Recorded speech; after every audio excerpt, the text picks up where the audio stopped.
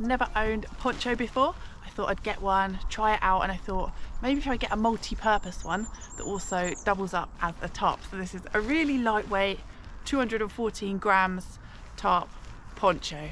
My first impressions are that I look like a complete lunatic. But yeah, I'm here in a ditch today because this has got to be really stealthy. There's a path just over there, but I think I'm going to be completely invisible when I set this up, so let's do it.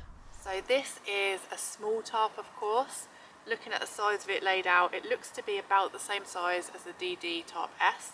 I'm not actually sure what I'm going to do with it. I've bought a little selection of stuffs to play with, some paracord and some guy lines. Oh yes, I've got my trekking poles as well, so we might use those.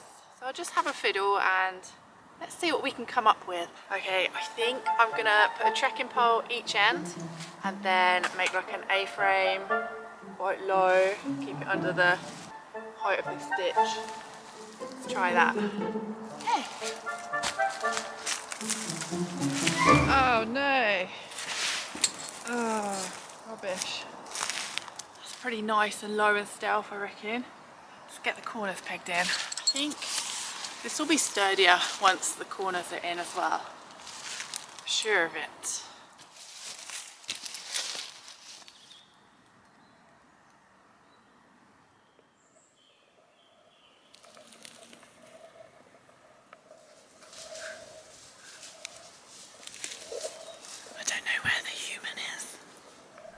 Finally got it up and I'm pretty happy with that. It's pretty cool and it's really low down, so path just over there.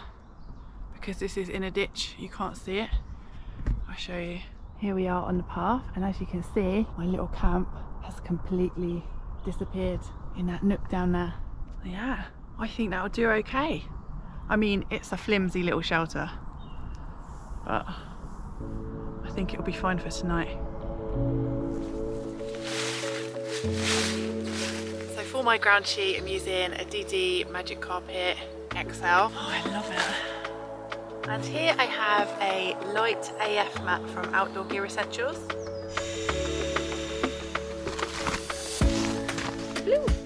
I've got my sleep system all set up here for tonight, and I'll keep that all closed up to keep the bugs out until I want to go to bed. So I do like to get out early to let my sleeping bag loft up, get really floofy and warm, ready for when I want to use it. And I'm going to be using a bug net, of course, because you just don't know what's going to end up in your mouth and nose and ears and stuff.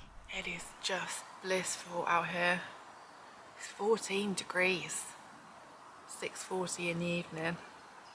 We're at the end of April, surrounded by signs of the start of spring. Oh, so beautiful. I love this little shelter.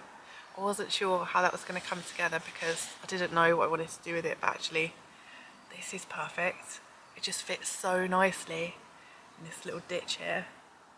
I want to make my dinner, but you just know someone's dog will be over looking for my chilli. So I might wait till it gets a bit darker. Oh, I thought we were going to have a standoff then. Look at this guy. There's loads of people about tonight, which is fine because they can't see me here, but I also can't see them, and I can't hear them walking along either. So I don't know if anyone's right there or not. So I'm just gonna lay low and be quiet, I think, until the sun goes down. Let's know about after dark. I've been trying to think of a use for this hole.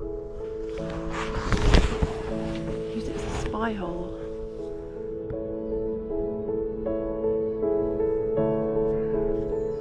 The sun will be setting soon.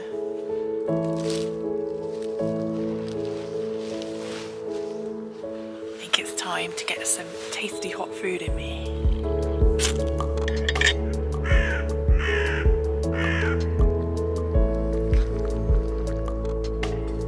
I've decided to get all cozy in my nook here. It's lovely, and it's nearly 10 o'clock already. I don't know where the time has gone tonight. It's gone really fast. It's 7 degrees, and I found another use for this doodah here to hang a light from it. So it's a multi-purpose doodah. So I think I'm gonna try and get an early night tonight. I'm really looking forward to not having an alarm tomorrow, so I think I'm gonna stick the old earplugs in, try and drown out the dawn chorus as much as I love it. I feel like I love sleep more, so I'll see you guys in the morning. Bye!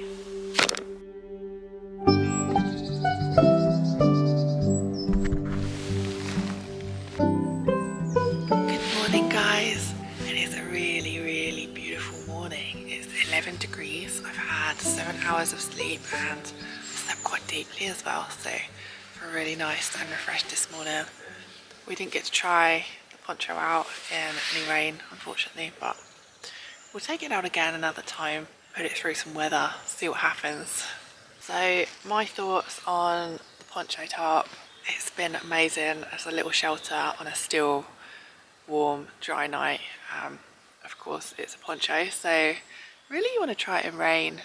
I can't see it being overly convenient. You'll have to wear a set of waterproofs anyway for when you're pitching it.